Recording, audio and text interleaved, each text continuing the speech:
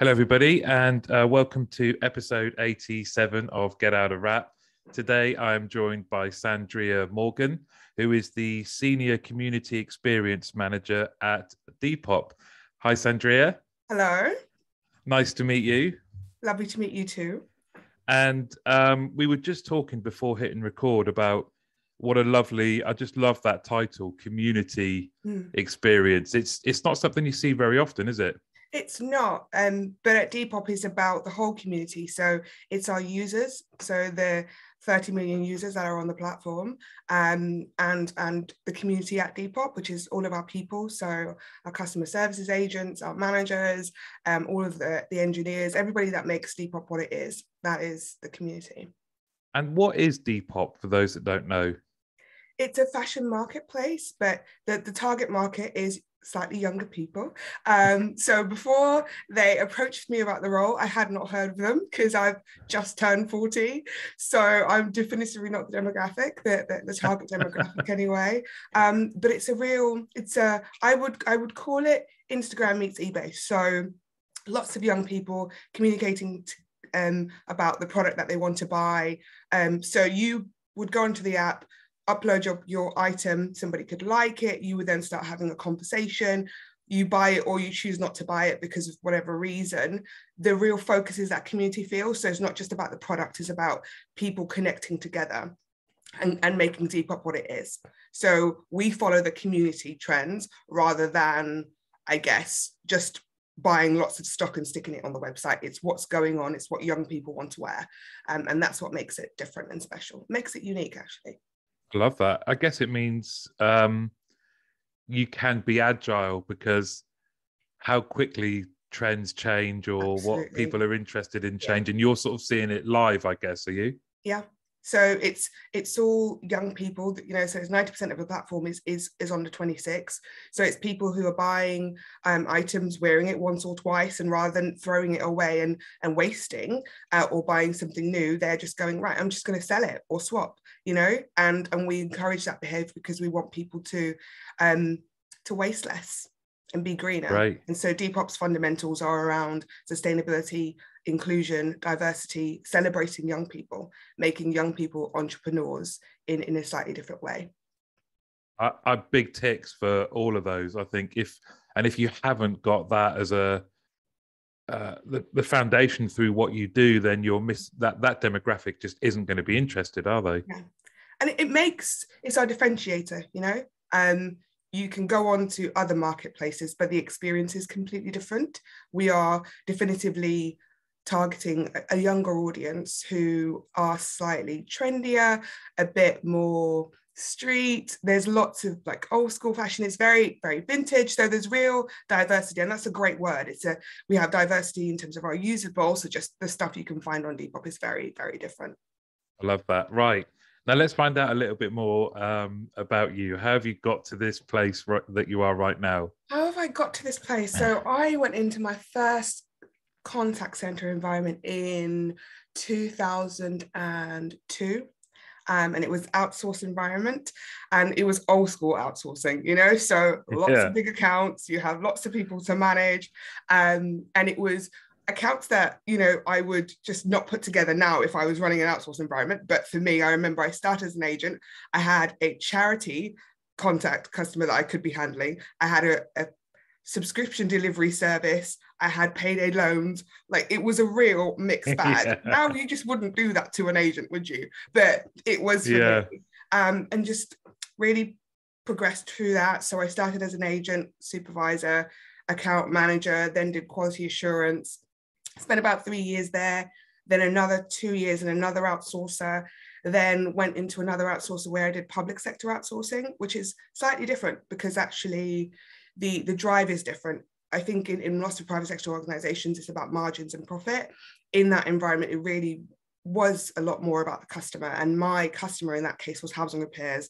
And I can't tell you what doing or handling a housing repairs account is like, especially in winter in public sector housing stock that's not in great condition. So it was actually as a manager, I would say probably my most challenging role, because you can't just go, oh, here's X pounds to apologize for the experience that you've had, or something like that. It's someone who hasn't had heating for 3 weeks and you still can't get someone out to them. That is really hard to do, and teaching agents and supporting agents to handle that kind of query was really hard. I've seen some of that. Oh, sorry, go on. No, go. I was just going to say, I've seen some of the housing sector. I spent some time with those guys, and it's like you say, it's because it's someone's home. It's super, and naturally so, right? But it's super emotive, and that kind of. How do you help your teams kind of deal with the emotion of residents ringing in and going? So I think firstly, for me, it's about helping them to understand how much control they have within that. So how can you support this person? How can you calm them down and help them to understand you're going to do the best you can to support them, help them to understand the rules that mean that the job that they think is important because they're quite cold in their home is not as important as the elderly person who's in their home without heating, and that's why their job isn't going to happen as quickly as they would like it to. So really giving them the tools to have that conversation with that customer, but also to be able to, even if that phone call is really difficult, step away after the call and go, right, I've done the best I can, I'm upset, I'm going to go for a walk or take a break. And actually that's something I do now at Depop, because we have a different type of customer who goes through a difficulty and you still need to take that break. So it's in all CX environments. If you get a really difficult call, do the best you can, support the customer as best you can. And then if you need to just take a moment for yourself and talk to a colleague, make a joke about something, go get a cup of tea, or if it's really bad, at Depop, we've got support structures in place for the agents if they've had a really tough contact that they have to deal with. So yeah, I left that company and went to my first sort of client side, or if you want to call it that, because that's what we would call it in outsourcing. And I went to Charles Tyrwhitt, and I was there for 8 years. And I think I would say that's the point I started understanding who I really was. And I think that's a really important thing in CX, because in CX you tend to just, an opportunity comes up, if you've got the skills, people know, actually, what, Sandrea is really great at A, B, and C. I apply for the role. I was generally quite successful at that. And at CT, I was able to just be me. And so I could do the bits that I don't really enjoy. And I could say that here, I don't like spreadsheets. I don't like lots of documents and stuff. Me too. I love talking to people, either customers or agents or our teams, and really figuring out what their challenges are, what they love, what they enjoy, helping them to do more of that, but fixing the bits that are broken.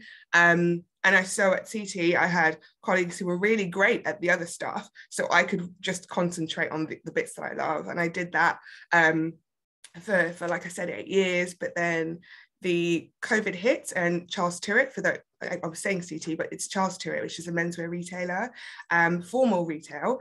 So you can imagine what happened to that when COVID hit. And so we went through a really tough time. I was really lucky in that I found a role at Depop straight away after that happened. But yeah, I became me. So, but it got even better at Depop in that at Charles Tyrwhitt, I was senior customer services manager. And here, yes, I have that kind of broad title, but my actual role is focused on training and quality. And so I get to take the juicy quality data, which tells me what people are getting wrong and what they're getting right, and do something with it. So it doesn't just go onto a report every week. It's like, right, what are the real pain points for users? What are the real pain points for agents? What can we do about it? What are we doing really well that we can teach those 5 agents over there are struggling?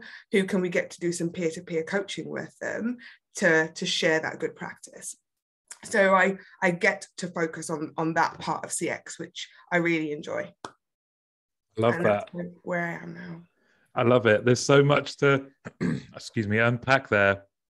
One of the things that I wanted to ask you was, when you were that agent for the first time, handling multiple kind of accounts in different sectors, thinking, what's all this about?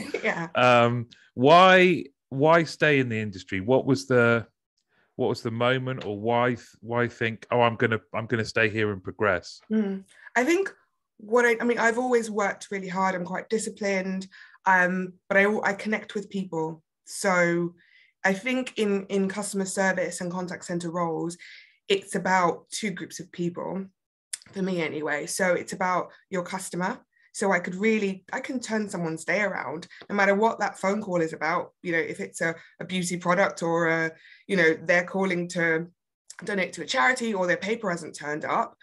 How I communicate with that person can change their day. They might not like the conclusion, because you don't always give people exactly what they want, but you can lift someone. And I guess I've stayed because I could also have an impact. So not just with customers, with agents, with my colleagues. I feel like customer service and contact centers, we're real communicators. We talk about how we're feeling.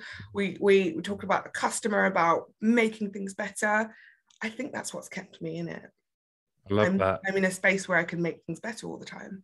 I love that. I think a manager for me once, when I was an agent, said, you can help people have a spring in their step when maybe they're not expecting it. So we were, I can't remember what it was.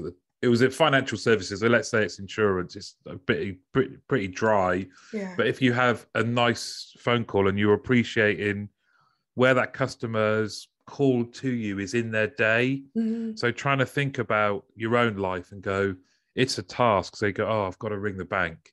It's never, oh, brilliant, I've got to ring the bank. But you have the opportunity to actually make that a pleasant experience. Absolutely. And it makes it pleasant for you too. If you've got to do 50, 60 of those a day, depending on what type of account you're on, you helping that person to enjoy it helps you too. And so for me, I do try and get agents to understand that, team leads to understand that, so that they can have that conversation in their coaching session. It is turning someone's day around just by keeping your own energy up. So I completely get that. I love that analogy, the spring in the step. I might steal that, Martin. Please do. It seems to me then you've got this sort of passion about contact centers, CX, and that kind of the word that comes to mind about you is like you're driven to. Is it through wanting to constantly be creative and keeping your mind going, or is it about thinking about the impact that you personally can have that's made you go to different roles? And it's definitely about impact for me. So I, over the last, I would say 5 or 6 years, I got divorced, which is a big life thing. The other thing about me, as I should say, is that I'm from a tiny island called Montserrat in the Caribbean, and I came to London when I was 15. And one of the things that does to you when you have such a big transition, because it happened because we had an active volcano and loads of people had to evacuate. And what I know now about myself is that I'm quite resilient and I deal with change really well. But I'm also someone I'm clear that I want to have a positive impact. So that's on people, that's on the planet. And so when I look at my job day to day and the sort of direction of my life, I want to be doing good things that are impactful.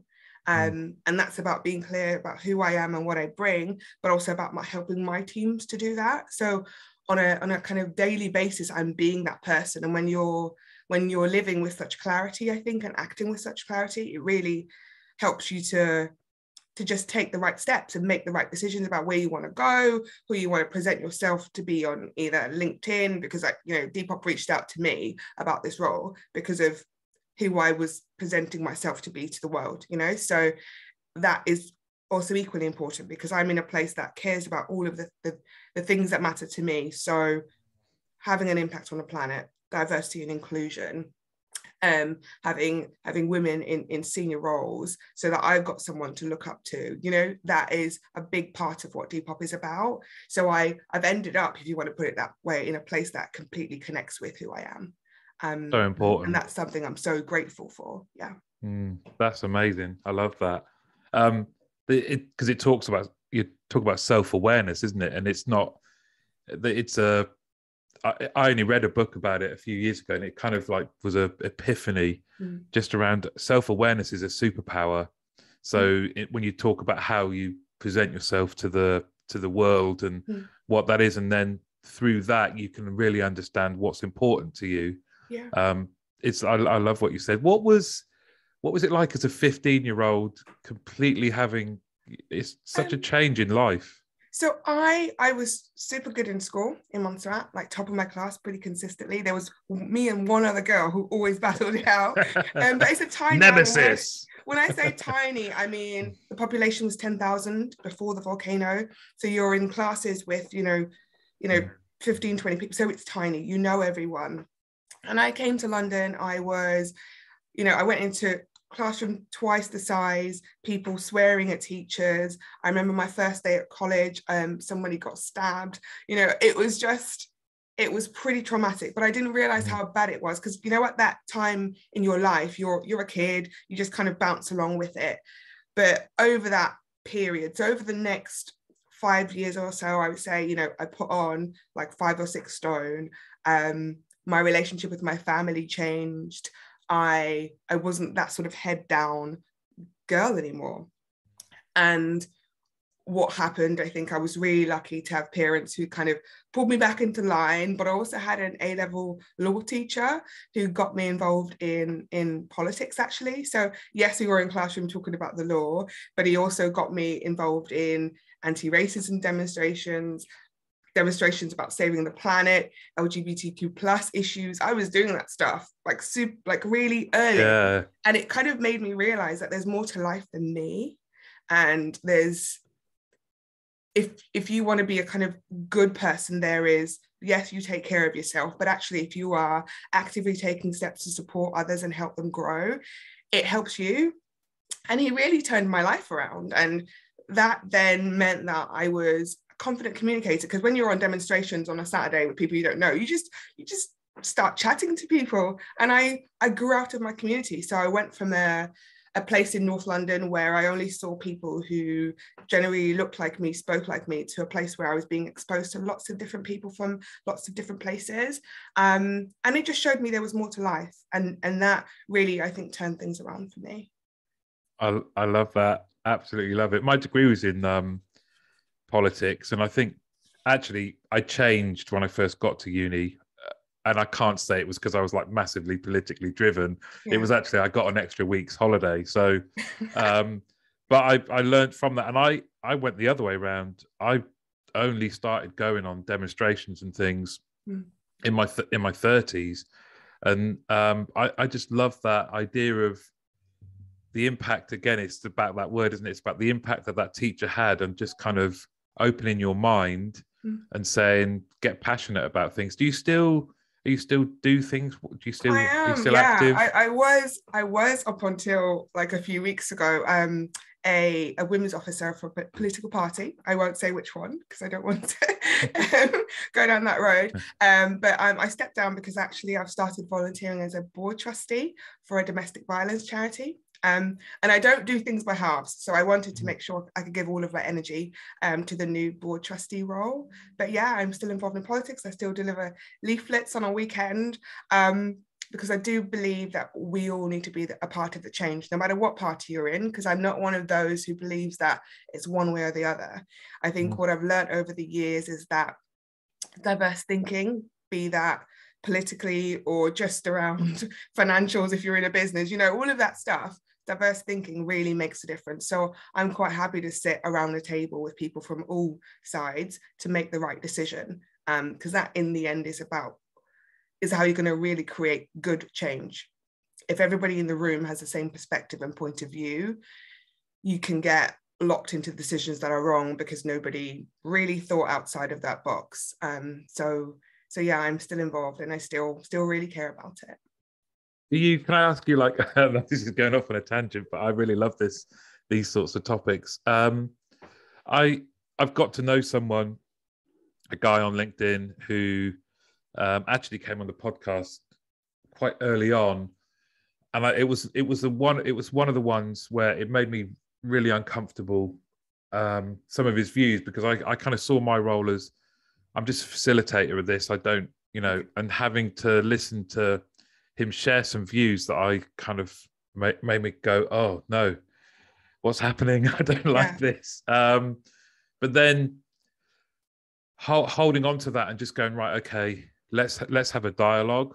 And I'm sure, I hope he won't mind me saying, but because it sounds condescending, but I don't mean it to be that way, Mm. to see how he's evolved by engaging more and, you know, educating himself and reading more, and how his views have kind of amended, I would say, has been great. And it's that power. One of the things that worried me a little bit, less so now, but last year, was dialogue seems to be missing. You know, it's kind of, if you watch Question Time now versus Question Time a few years ago, they can be quite different. Are you optimistic about the future? If you're still active, how do you feel about when you encounter people? There seems to be so many divisive subjects at the moment. Yeah. So it is, I think people have become more kind of, this is where I am and this is where I stand. And that happened, I think, because of we had Brexit, Trump. We had, although we're not Americans, we had Trump, and the impact of, I guess, his style on media. I think social media is also hasn't had an impact, because we get presented with things that we believe rather than a kind of, this is a full view. So you almost have to go out and actively seek other opinions, because all of your social media knows what you believe, and they would just present you with the same information.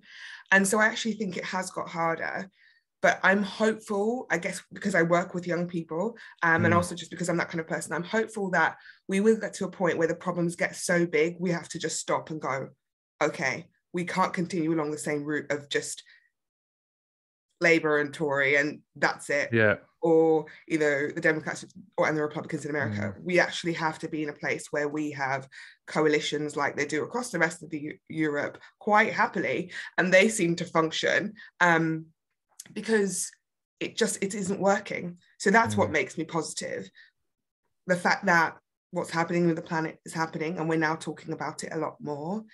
You know, unfortunately, we had what happened with George Floyd happen, and we're talking about race a lot more.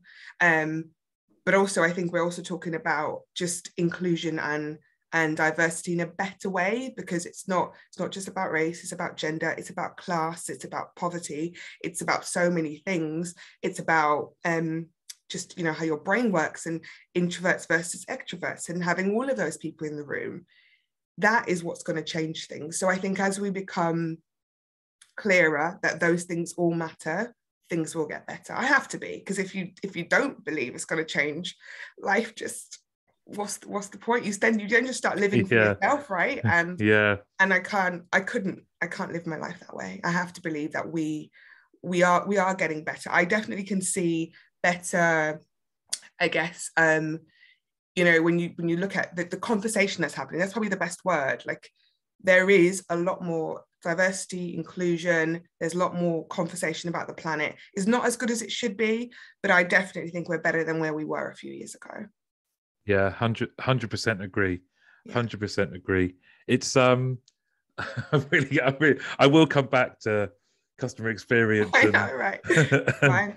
and contact centers, but I think these are such important topics. And again, it's that I've loved how the disruption that's come out of you know, whether it's Black Lives Matter or Greta and climate change, how, you know, in the other hat that I wear as being one of the leadership team for BPA quality, so quality monitoring in contact centers, we have predominantly young. We've got people from 43 different nations. It's wonderful. I love it. It's very diverse. But them, and I would have thought before, we're a very welcoming and we communicate well. But what's been great is actually having our people say, what is the company view on what happened to George Floyd? What is the company view on what are we doing about the climate? And you can't just say, oh, we've put energy saving light bulbs in. They want to know, what is your position? And our company president, even though he's from the UK, now lives in America, him and his wife, who's our CEO, wrote a letter to everyone saying, their view on racism and how we need to do more as a company, because I think, like a lot of companies, we have an extremely diverse team, and it's diverse up to a certain point. Yeah. And then you go, well, actually, most of the leadership team are like me. Mm-hmm. So yeah. what are we going to do about it? You know, because we need to do something about it. And I think that's where a hell of a lot of companies find themselves. Yeah. And I think what's great is that your team were like, okay, we want to have this conversation, and your leadership team responded in the right way. You know, for me, it's about recognizing where you are, because, as you say, there are so many people, so many companies where, oh, we are really diverse, but then you hit the senior leadership team, and you're like, oh, okay, suddenly those demographics are really changing quite significantly. Most of us are called John.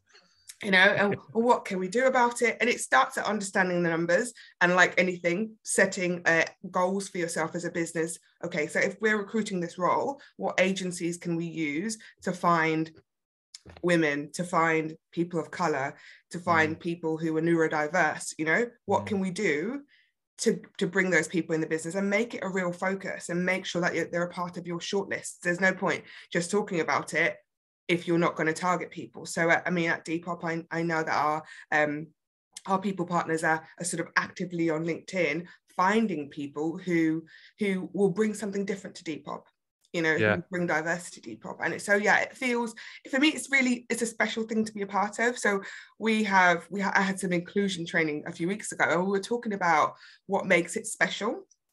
And as someone who's worked in London for, you know, nearly 20 years, I was seeing the same things you were. So you'd have quite diverse actual agent teams, maybe your team leaders, but actually once you got above that, it was people who looked and sounded the same. And actually at Depop, what you find, and I described it in the training, like it's like a London bus. So there's voices and accents from everywhere. So I go to work, and it's people from Africa, Asia, all parts of Europe. And I love that. I feel like we are representing the community. If I was working in the wilds of Scotland, I wouldn't expect it to be like that, right?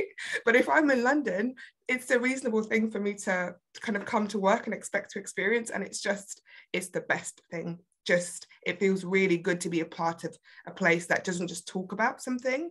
We live it every day. And it's just really lovely. But yeah, for me, I'm loving the fact that so many businesses are having this conversation. And I'm not saying it's perfect. We still have lots to do at Depop on that front.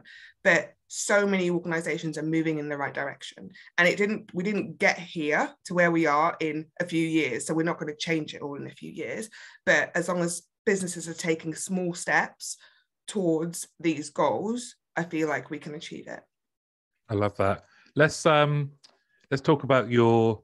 It's been evident, but let's talk about the kind of the passion for people and how that manifests itself in how you set up the teams, how you lead them. So, I mean, there are kind of core fundamentals to me. So, like, right people in the roles. So I'm really thorough with recruitment, because I've had bad experiences with, you know, people who were, you know, sometimes plucked from within the team because they were great at A, and we want to reward that person for excellence at A, but we then try and fit them into the B job. So I avoid things like that. For me, it's about, right, what is the requirement? What do we need from the role? What sort of person would be a great fit? And then creating a recruitment process that supports that. Really thorough induction, really clear roles that give, this is what the big outcomes are that I want from you, but what are you going to bring as a person? So I think there are real fundamentals to knowing who you are that help you to do the best job you can. So, you know, if you are a team leader, yes, it's about, I know what the quality is, I know what numbers they did yesterday, all of this good stuff, but also how are they feeling, you know? So what is your person going through today? Have you had a bit of a quick check-in via Slack or Zoom or whatever you use? Can you tell when they're having a difficult time? One of the things that I find is that we have, and I know that everybody in CX is going through this, there's a lot of mental health issues, just kind of everywhere, really. And one of the decisions I took last year is that we we're going to be in a place where we know how everybody's feeling. So my Friday team meeting, which I have with both my direct reports and my wider team, we talk about, right, how the week has gone with our sort of OKRs and all of that sort of stuff. Then we talk about what our barriers are. So what got in your way? And it could be something at work, or it could be something outside of work. We're going to talk it out. And then we do our wins of the week. So what was the thing that you did that you really want to celebrate? Because a lot of the time people don't stop to do that. We go straight past them, don't we? We're just doing. And in CX, you can do that, right? You can just come in and do your 50 tickets if you're an agent, or go through all of your one-to-ones and your check-ins this week if you're a team lead. You can get quite, I'm just going to get it done, and not stop to go, what did I do that was really great? How did I turn someone's day around if I'm an agent? What process change did I suggest that has been signed off that's going to get implemented? Stop and recognize that. And then the final thing is the learning of the week, because probably my biggest learning as a sort of a leader and a manager over the years has been actually stop and figure out what didn't go so well and what I can do about it, and do that frequently. Because if you do that, when the big things go wrong, and when they, and they will, because none of us are perfect in our roles, right? You'll be like, okay, it's another thing that's gone wrong. What can I learn? What can I do differently? Who could I have talked to? Like, what other teams did I need to get involved? It really helps you to think differently. And so every week I'm doing that with all of my team. So not just people who are leaders, but also just the people doing the day-to-day, so that they can start thinking about the organization and themselves really differently. And I think if you embed that in people at all levels, it makes progression easier, it makes development easier, it makes growth easier. People are they enjoy their jobs more, because they're reflecting all the time on what's gone well and what's not, what can they learn from. And so that's probably, one of my core fundamentals for how I manage my team on a weekly basis. And then there's bigger things like, how many QA are you checking a week? What do you, as QA, it's not just about the numbers, it's what was the coaching session like with that person when you spoke to them? What were the small actions that they took away? How are we making that measurable? Because it's contact centers, you have to measure your success, right? It's not just about the people-y stuff. And so, yeah, I have the core fundamentals, but the bits that I love are the bits that help people to understand what they're bringing to the table every day, what great work looks like for them, and make sure that they're talking about it and measuring all the time, so that when they get to the end of the year review, that they can sing and they can be like, I did this, and confidently say that. Because so much of, I think, who people, a lot of people are, you talked about self-reflection earlier. You need to know what you're doing really well, but you also need to know what's not going well, so you can do something about it. And also sometimes decide if you want to do something about it. Because using myself as an example, yes, I could do the financials. I could, I've been doing P&Ls as an account manager when I was like in my mid-20s. I could do that stuff, but I don't love it. It does not get me excited. What gets me excited is showing someone what their best selves look like, helping them to get to that place, and watching them grow, and kind of having that conversation in January, and then watching that person come out the end and go for another role, leave the business if they have to, and find the thing that's right for them. That gets me really excited. And I feel like teaching people that sort of self-reflection piece of knowing who you are, so that they can spot opportunities, grow towards the opportunities. That's the best way for me to lead. I'm not an agent. I'm not handling X number of tickets a day. So I'm never going to be the person who designs the perfect process. They will help us do that, right? But what my bit is empowering them, putting the sort of tools in place and processes in place that they feel like they can flag that, and making sure we've got a process to log it, and have teams from the product team and our tech teams and engineers look at it and go, you know what, that's a good idea. We can't do it now because we've got these many jobs, but we can do it in a few months' time. And making sure that agent gets that feedback and knowing that they've been a part of that change. That's where I come in.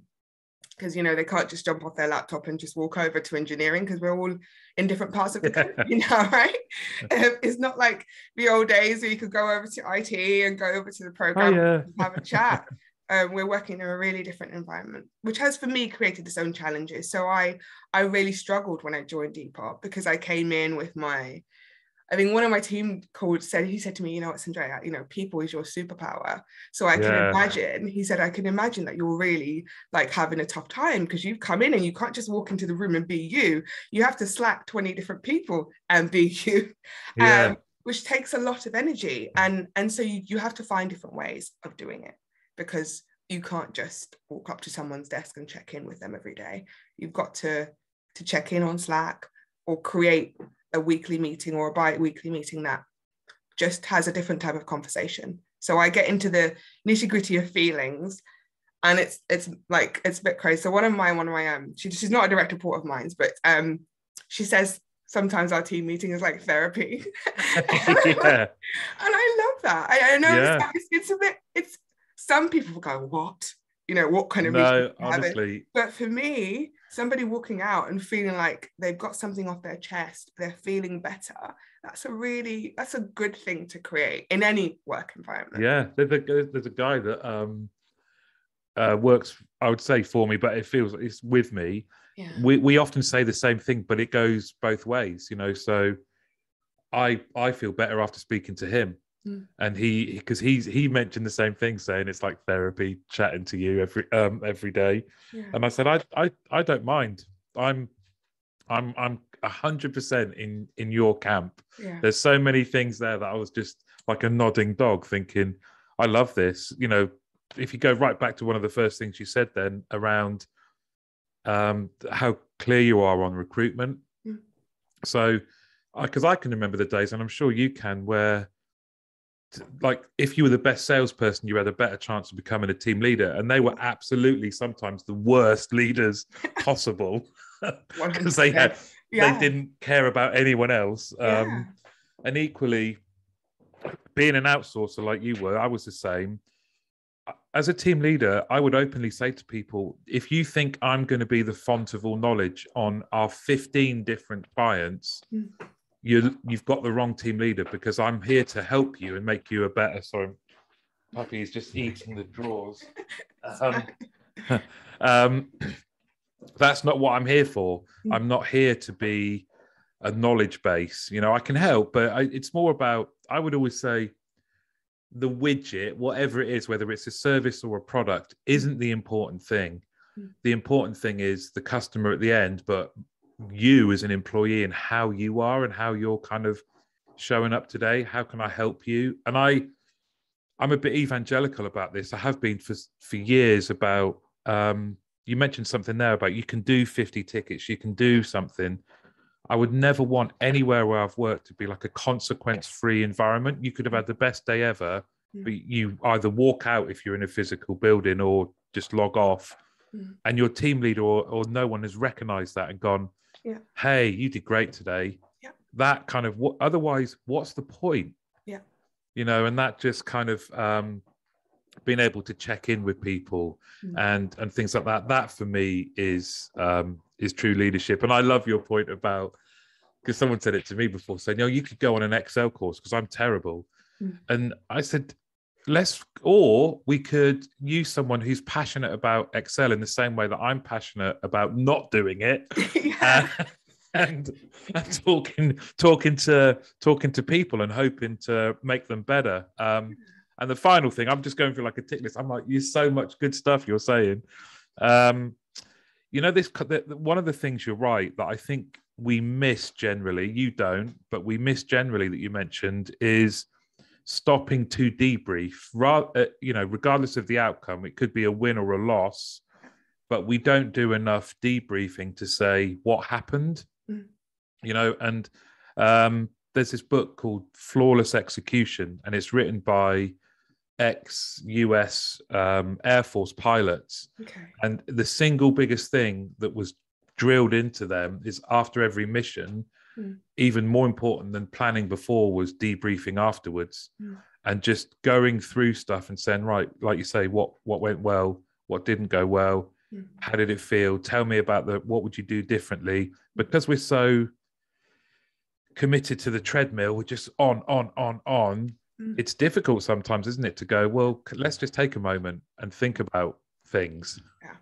And we only ever do that. I mean, in most organizations, you do a big lessons learned when something's gone horribly wrong, so, Yeah. the app's gone down for a day, that marketing code didn't work for 3 hours and no one noticed, all that kind of stuff. Then you go, but you need to do it on the smaller things too. And if it's just a part of who you are as a team, it can really help people to grow. Again, I think I do that because I know the impact it's had on me to just be more reflective, be more, because even in learning, all you're calling it that. Yes, something went wrong, but I'm taking a learning away from this, which will make me a better manager, a better agent, whatever role I'm in. I'm going to make this small step, and I'm big on small steps. We all need to be moving in direction incrementally. It's just a lot easier when you do it that way. Just be constantly moving in the direction that you want to be. What do you do from a training point of view? I remember before I forget. Mm-hmm. You talked about that you have structure and support for your agents' kind of mental health. And I think we all recognize that being on the phones or dealing with customers, you're like a sponge. You just go through the entire day just soaking up whatever energy is coming across to you, right? So I'm really interested. What is it that you have in place? So within the actual team, so we've got mental health first aiders who they can jump on with. We actually have a partnership with an organization where they can just jump in and just have a chat specifically around their mental health and how they're feeling. So if they don't want to speak to someone in Depop, there's an outside provider. We also give people access to free counselling sessions. So there are different things that they can take as steps, or they can just kind of jump into Slack and just talk to other people about what's happened on that contact. So the thing to mention is that the agents handle quite a lot of abuse. So what you'll find, unfortunately, with young people is that they just don't always understand the consequences of their actions. So, and a contact that began around purchasing the product can turn into bullying and harassment. So and body shaming and all of this sort of stuff. So the agents have to be trained to deal with that. We also, and I have seen this in other contact centers too, where people can threaten suicide and stuff if things haven't gone a certain way.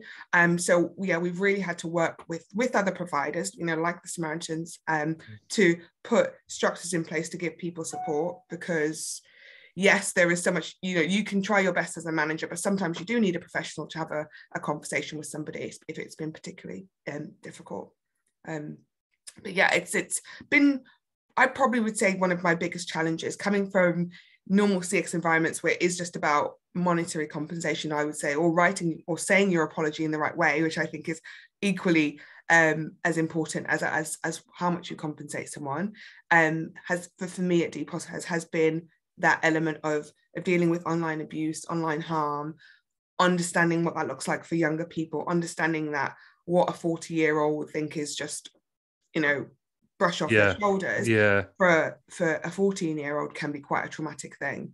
And teaching agents to recognize the language that a young person would use if they're not a young person themselves, and what trauma can look like and sound like on email, because my team doesn't handle any phone contact, so there's no voice, it's just in writing. So you have to go through lots of teaching them to firstly understand what it looks like, how do you frame a response, how do you show real empathy, what tools, because we also have other websites that we refer people to, because they're never going to be experts on whatever the thing is, right? Where can we send them to get support? And then if you've had a really bad time handling that, what do we do for you? So there's a threefold: understand the issue, respond appropriately, giving that user who's been through the abuse the right support, but also what do you need to do for yourself if it's really pushed you in the wrong direction. There's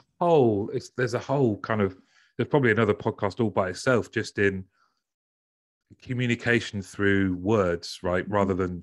rather than voice, and the whole and you have the added complexity of like the kind of generational changes, and then the implications of that it must be tough, but it's fascinating.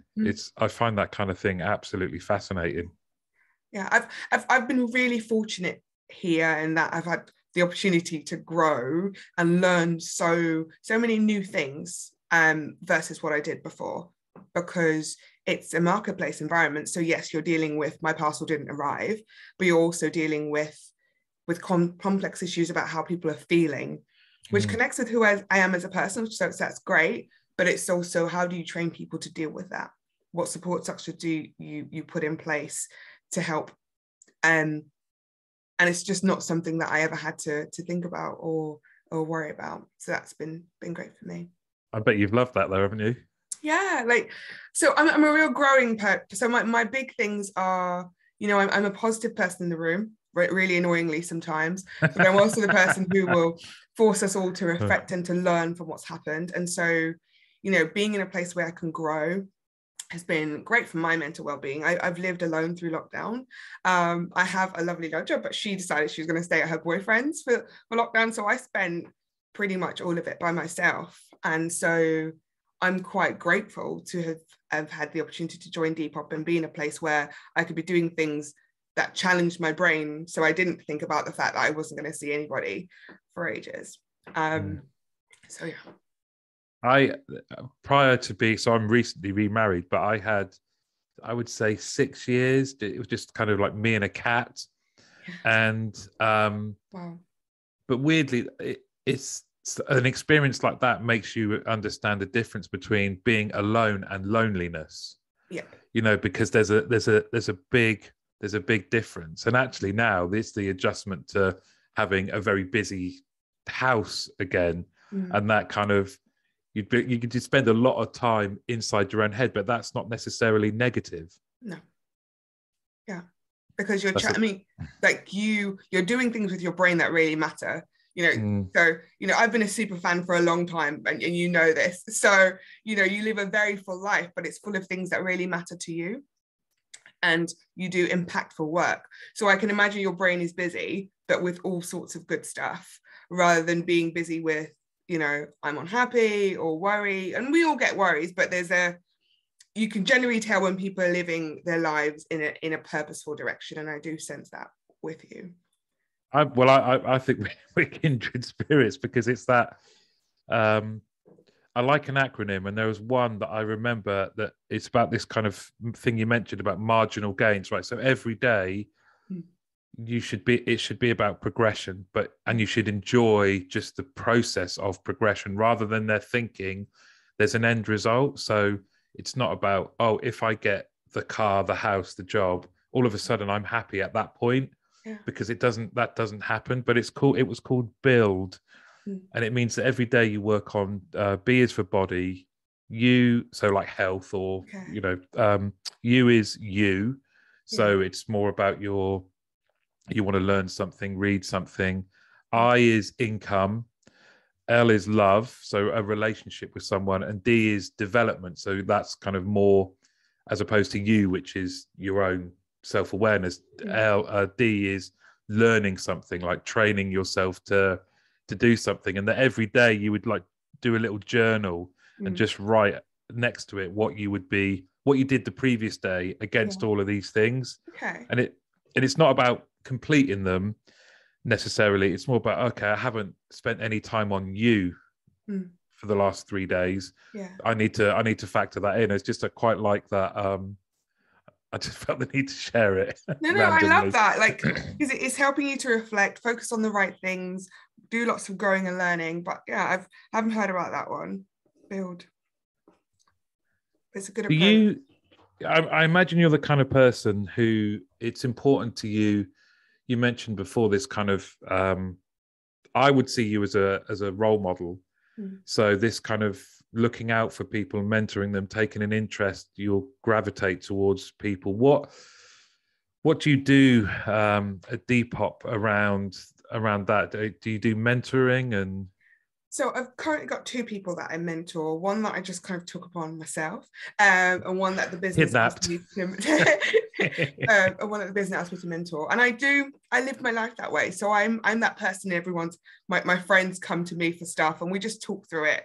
So I'm working on telling people less what to do, and working on just talking through what's happened, why are we here, you know, where do you want to go, and helping people to get to that place. Depop's developing a mentoring program at the moment, but yeah, I've got 2 people that I mentor, and I feel, but that there's 2 formally happening, but I actively, when I have, because I have one-to-ones with my peers every other week, and I frame those conversations around that same style of let's just talk through things. Because I just feel like it's in our roles in CX, you can get stuck into the numbers, you can get stuck into, right, what's the variance versus the previous week? What action are we going to take? And not stopping to talk about how someone's feeling about a conversation that they've had that's gone wrong, or they were in a meeting, they wanted to say something and they didn't have the confidence to do it. Why? Although you'd go, oh, that's not as important as that, not spotting the variance or not talking about it. It is, because people are in meetings for a reason. They should feel comfortable to share their point of view. If they can't do that, how can we support people to feel like they can speak up and speak out?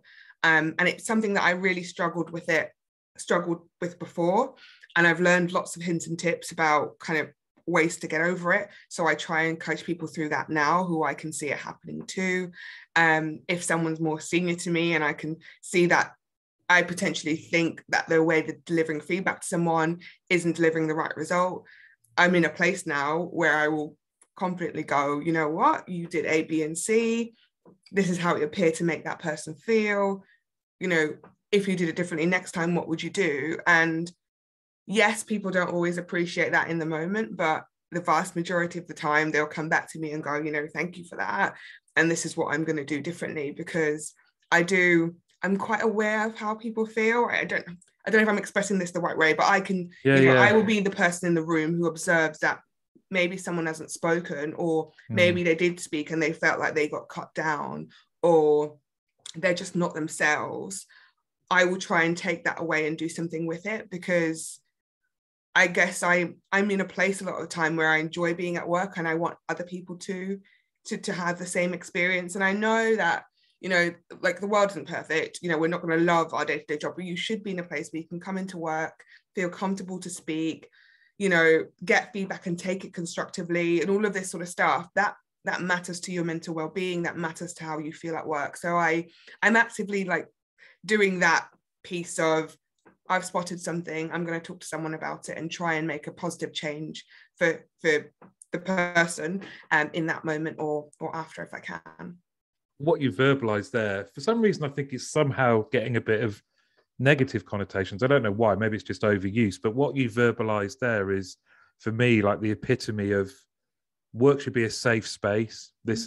What is a safe space? It is somewhere where you can just be yourself, be comfortable, make mistakes, have open conversations, develop, all of those sorts of things. What you've just described to me is exactly that you don't have to love work or all the time, but you should be able to know, well, you absolutely, as a fundamental, must know it's safe, regardless of our differences, who you are, all of those kind of things.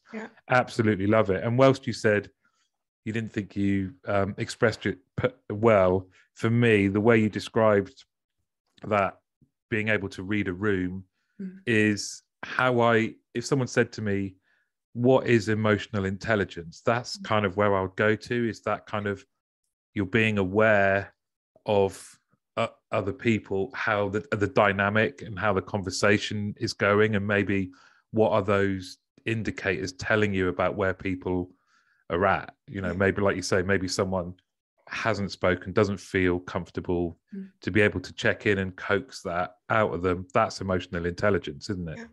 Yeah. Figure out why, what's getting in their way.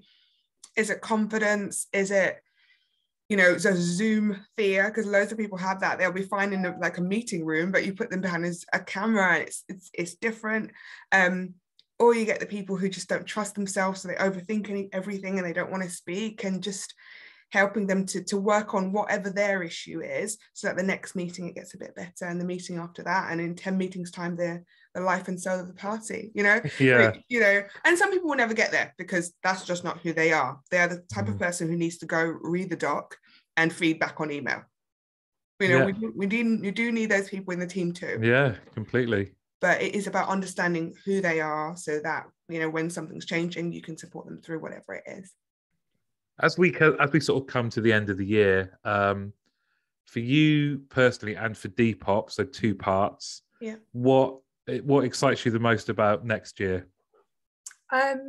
So for Depop, we're doing a lot of work around upskilling. We've got an outsourced partnership, and we really want to upskill that team to deal with more complex queries, because we've been with them for about 18 months and they've shown us that they can do great work. And we're like, okay, we're going to send them some more challenging stuff. Some more. We actually find that we are getting more of the difficult queries than we thought we would do. So just giving them the tools they need to have the emotional intelligence to use the words that you've just used to handle the more complex queries. And Depop as an overall business is planning quite a lot of work around people and culture that I'm involved in, because like I said, I don't know if I mentioned this before we put the mics on, but and started recording, but we've grown so much over this period. It's like, how do we rebuild that culture that we used to have in the tiny building in Curtin Road and Shoreditch, into the awesome space that we have in Farringdon with the, you know, I think we're probably at about 60%, 70% of the business was recruited remotely. How do you create a space that people want to come back into, or actually if they've never worked in the building, create a space where people want to come in, and how we make that happen. So those are the two things that I'm really excited about. Creating, you know, upskilling the outsourced team, but also creating a space in Depop that people love working in as much as I do. What are your thoughts on that? Just because I think that's a challenge. Like we've had growth as well, and we've hired loads of people that have never physically met anyone, and that whole, because you can theorize and say, we'll make it a great space, okay, that it will be colourful and conducive to nice conversations, and we'll have lots of nice breakout areas and all that kind of thing. That for me, that only has once a novelty wears off, it's not necessarily about that, is it? So for me, it is about, so we do have this amazing space. So for me, it's about addressing the barriers that people are facing. So for some people, it's safety. So we are going to be doing, especially over this period, a bit more testing, so people feel more comfortable coming in. So people test before they come in. It's about managers creating an experience when people come into work. So, you know, the day that you're in the office, or the 2 days you're in the office, you're having workshop-based meetings with your team, so that you're doing stuff together, not just everybody in different offices still on Zoom. You know, you have to create reasons for people to want to come into that physical space. And then I think the other element for me is about working with managers more closely to understand how they're communicating within their team, so they create a culture where people want to be in the office together. So I get when me and my team are in, we're all kind of sat on pods like near each other, so we can not shout, but you know, we can talk. I love that, you know. And sometimes I think we had this moment a few weeks ago where we were all just tapping away, and I just stopped and I was like, this is just the best feeling. We're not like talking to each other, but we were just, they were there, and just having that energy from people. And I think the more you make it a positive experience, you make it worth the train journey. You know, you make it worth them giving up their morning yoga if they've got to do that, you know. I think it's about making it worth coming in, creating a really positive experience, a really human experience that makes people want to come in. And then the second bit of your question about what I'm looking forward to. So like I mentioned a bit earlier, I've recently started volunteering as a board trustee with the domestic violence charity. I'm looking forward to really growing that part of myself. So, you know, I work in roles where I'm really impactful on the ground. I'm talking to teams, I'm getting that work done. I want to be in a place where I'm sort of stepping away and being more strategic in my thinking. And the role with the domestic violence charity allows me to do that. So yeah, that's the thing that I'm looking forward to most, and hopefully just less COVID rules. I want to do some traveling and just spend more time with people in in close places like gigs and stuff. I miss music. I miss Yeah. being able to get onto a dance floor and completely relax and not have to worry and not have other people feel worried, because it's about how people are feeling. So yeah, I'm positive about lots of things for next year. I applaud that, and I've absolutely loved this conversation today. I know I think I say it too often, but I'd definitely love to do another one, another few maybe, and just maybe kind of focus in on a particular topic. Well, that's the theory. I'm sure we'll go all over the place. But I've thanks so much for coming on. I've definitely learned something. It's been a pleasure to chat to you today. Yeah, it's been great to chat to you too. Have a good rest of the day, and thank you for making this podcast. Like, I'll bore you with the details later, but I get so much learning and so many great hints and tips from this podcast, and I share it with so many people because it's just so many lovely little nuggets that people can take away every week. And I think that's what's great about it. And then there's you and the energy that you bring to it. Like, I've been having a conversation that, some people would do in an interview, but you've made it so relaxed and so easy. So yeah, thank you. Thank you very much. And everyone's going to get hundreds of nuggets from your one. So just hang on. All right. Take care. Have a good day.